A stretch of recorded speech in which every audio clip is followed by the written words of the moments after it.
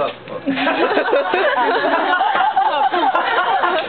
hello everyone, my name is Edward and I'm majoring in Life Science senior year and I'm glad to be Alicia's evaluator today. Alright, first of all I would like to say why she chose this topic, because she was about to give the speech, the CC Manual project number 4. It says how to say it. How to say it. Everyone knows that words are very powerful, right? They convey your message, the thing that you want to talk about. So it's really important for us to learn that how to choose the words that you're gonna use in your speech. And that's why she chose this topic, that there are a lot of speaking, that there's a lot of ways to use up, and that really gives a good example that we can use up, and also like gives like us an example that if you use up in different ways, that means different things, and that means that we really have to learn about how to choose a word in your speech. Alright, so in a broad view of point, that how do you choose a word in your speech, that of course you cannot use a bad word like something beginning with F like in your speech.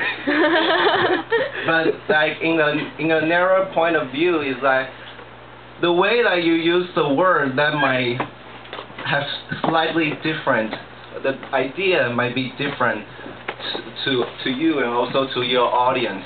And I know it's kind of difficult for us because we are not native speaker. We cannot really choose the right word, but yeah, just the practice, and that makes perfect. So she really did a good job on this speech, giving those words, and then make you have a clear view to see that those words can be chosen.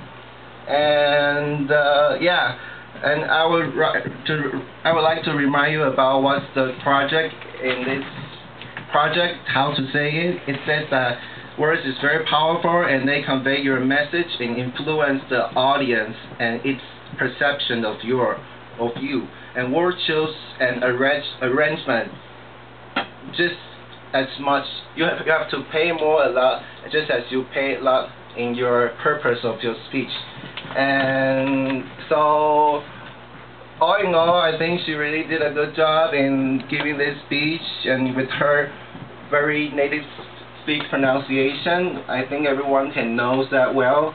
And but as I evaluated today, I still have to give some comments that maybe this kind of speech, it's hard to do C4, I have to say.